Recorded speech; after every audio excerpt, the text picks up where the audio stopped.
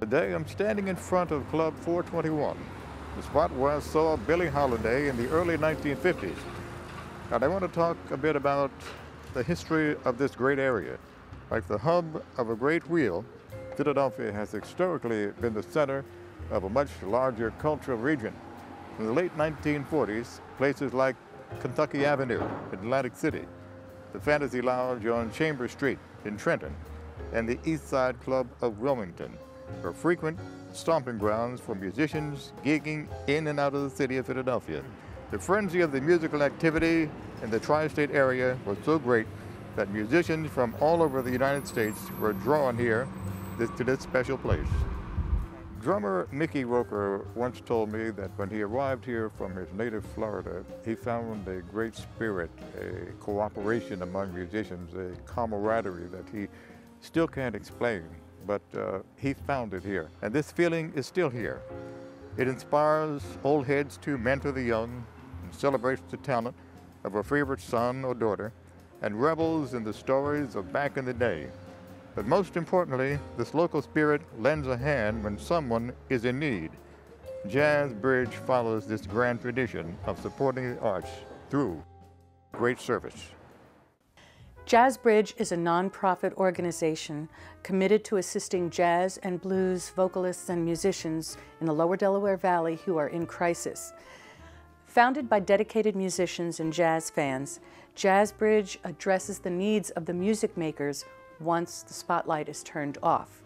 Some people assume that the jazz artists who move them with their skillful performances on stage have offstage lives that financially reflect their creative talents, but they don't make a lot of money. And according to a 2004 NEA study, 66% of professional jazz musicians earn less than $7,000 a year. It's a constant struggle to even cover basic needs like food, rent, and health care. Jazz Bridge as a nonprofit organization is extremely valuable, especially in this particular field of the arts, jazz. We, in most cases, as individuals in jazz, start at a very early age and are fueled with an ecstasy that can be not prepared or recreated by any other form of creative productivity. What takes place is addiction to jazz itself, spontaneity. We move through life with this priority always at first level. And what makes it most difficult for us as individuals in our culture and society is the lack of professional support for this particular walk of life. To interface and interact and provide what's necessary for each other with no questions asked.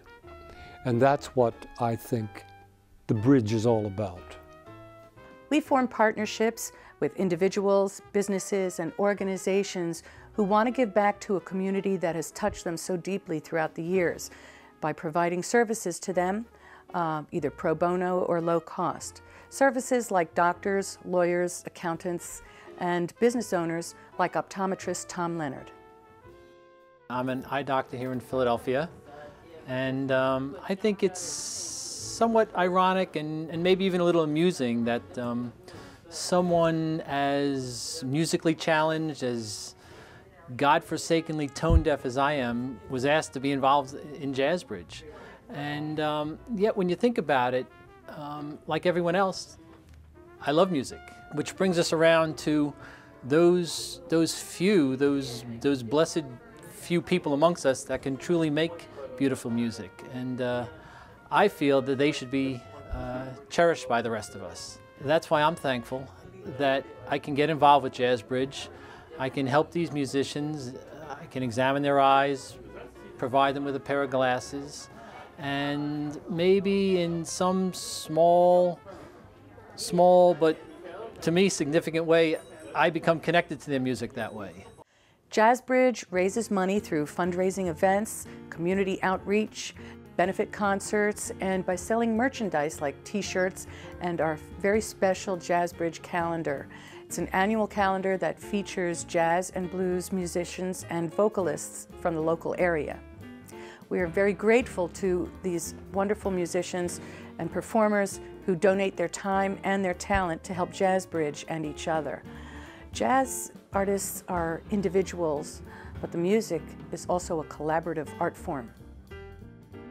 Jazz Bridge is very close to my heart.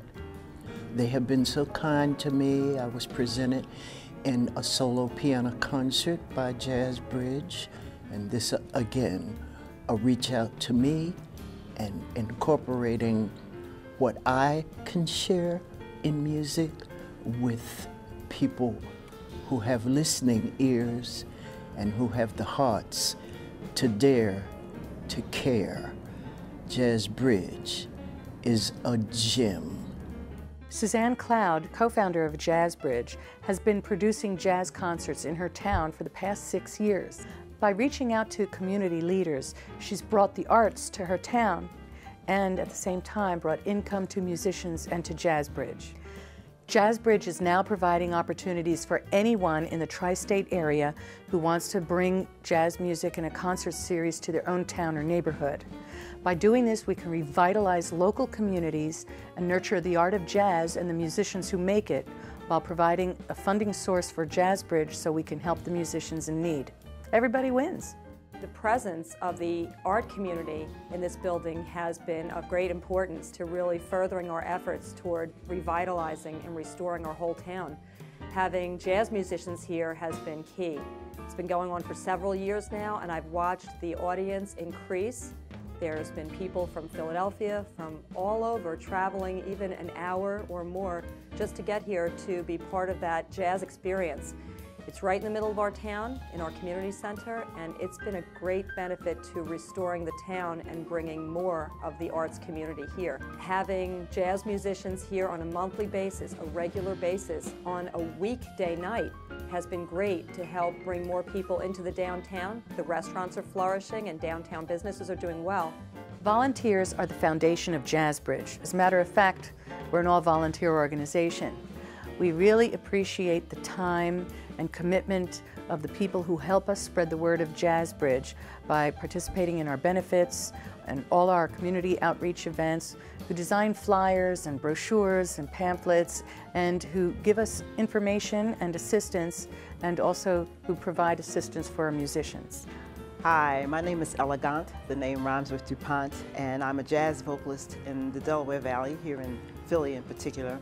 And my husband is Leon Mitchell. He is the musical director for the Philadelphia Legends of Jazz Orchestra, and we are both volunteers for the Jazz Bridge project. As a vocalist, I have volunteered for Jazz Bridge for their All-Star Jazz Jams. As a volunteer, you don't necessarily have to be a musician or a vocalist. You can volunteer in other ways. For instance, I have helped out at the front door, sold tickets. I've also designed the first flyer, brochure, the poster for the Jazz Bridge's Jazz Jam, the first All-Star Jazz Jam we did several years ago. Leon and I also donate food for the Jazz Jams. The last one we did a vegetarian spaghetti and meat sauce, and we donated cinnamon buns. People like the little cinnamon buns. And also, I have sold T-shirts and handed out brochures and flyers for the tables that Jazz Bridge sponsors at different events around the area. I urge anyone who is interested in jazz to support these jazz musicians and support Jazz Bridge. What it's doing is very, very important. And be a volunteer like the rest of us. Thanks. Jazz Bridge serves a purpose that no one else in the greater Philadelphia metropolitan area is addressing, responding to the needs of jazz and blues musicians and singers in times of crisis.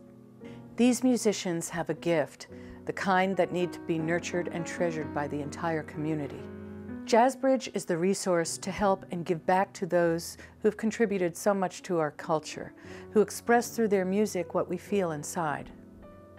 Please check out our website, www.jazzbridge.org. And if you are a jazz or blues musician or singer in crisis, or know of anybody who is, please call us at 215-517-8337. All services are confidential. Thank you.